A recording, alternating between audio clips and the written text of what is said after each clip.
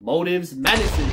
How you doing? I'm doing blessed and highly favored in Jesus' name. And in today's video, we're going to be going over why you can't hear God's message, why you can't hear God's voice. Now, for some goofy, stinky, odd reason, a lot of people think that when they pray, they're supposed to hear a great and loud and deep voice from the heavens, from the clouds. But my boy, you goofy. We are not in a cartoon, my boy. We are in real life. Say, for example, Jesus is on the right and Satan is on the left, and you are directly in the middle. And keep in mind, the distance between you and Satan and you and Jesus is exactly 1 mile. Now, obviously, if you've been living more Christ-like, if you've been denying yourself and picking up your cross, if you've been actually rebuking the kingdom of darkness, you would be closer towards Jesus because you would hear his message better. But you see, a lot of people are actually pleasing themselves. They're actually pleasing themselves. They are pleasing the enemy. They think that good works is going to save them. But my boy, this is actually the lie from the enemy. And this means you're actually closer towards the enemy because you're hearing his message over God's. And the closer you get to one of these sides, the harder it is to turn back because now you're increasing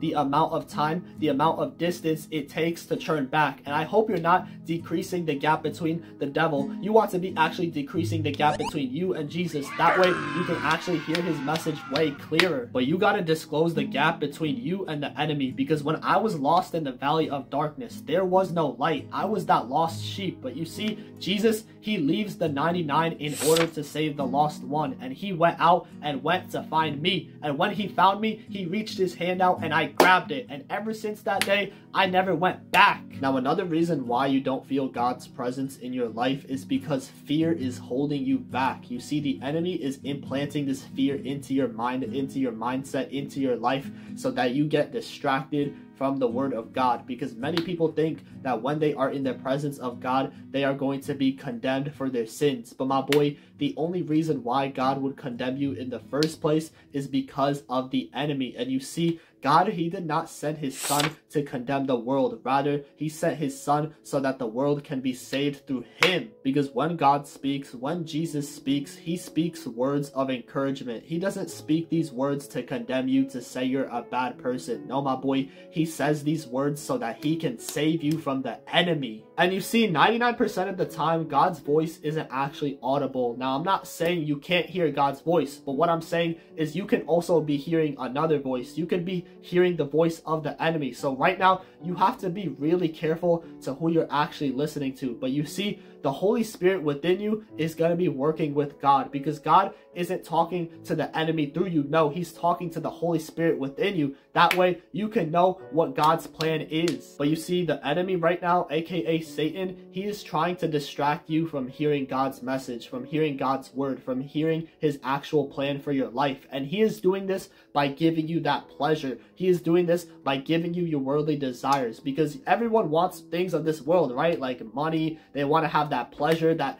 hey, you know, that's why there's millions of hub users daily, because they're giving themselves that pleasure. Everyone is chasing that pleasure. But you see, this is the same exact thing that is distracting you from your journey with God. Pleasure that the enemy is giving you, the pleasure that you're receiving, this fake GMO, goofy, crusty, lustful pleasure, is going against the spirit, because the desires of the flesh go against the spirit. So right now, you are pleasing the flesh, and your Holy Spirit is telling you not to do this. Because what happens after you get that post-nut clarity, and you feel like shit after doing this, because you know the Holy Spirit within you knows that what you're doing is wrong. It's going against the spirit, because you are pleasing the flesh. And you see, this is what is keeping you distant. This is what is distracting you from the word, from God's plan, because right now you're giving into the plan of the enemy, and you cannot serve two masters at once, my boy. So you got to pick a side, because right now what you're doing is giving into the plan of the enemy. The enemy is going to try to please you. He's going to give you these pleasures. He's going to give you everything of this world, but your soul is still going to be empty. Yo, I just thought of this example. Say, for example, you have a pair of headphones. Now, on one side of the headset is God's message, which is at 25% volume, but on the other side is the enemy, Satan's message, which is at 75%. which message are you going to hear better? The one with 25% or the one at 75%? Obviously, the one at 75%, which is the enemy's message, because it's louder. And you see, this is what you're doing. You are basically putting the enemy's message way louder. The enemy's message is going to be way clearer to you if you're going to be working through him, if you're going to be committing these sins. And the more you give into these sins, the louder the enemy's message is going to be, the clearer his message, his scheme is going to be. Because as you keep raising this volume, raising the enemy's volume, the lesser, the quieter, the harder it is to hear God's message. But so many people think that when they pray to God, when they ask something from God and they don't receive it like that or within the next day, that God isn't listening to them. But bro, this is literally a lie from the enemy, because the enemy, he tries to make it seem just like in the cartoons that God will answer upon your command, and if he doesn't, he isn't listening. But bro, this is literally a lie from Satan himself. But God doesn't just speak through his voice, he actually speaks through actions, through other things in your life, other areas in your life. For example, he may remove certain people from your life, like your friends. Like, I'm not saying he's cutting them off, like literally like killing them, no, but I'm just saying he's picking these certain people out your life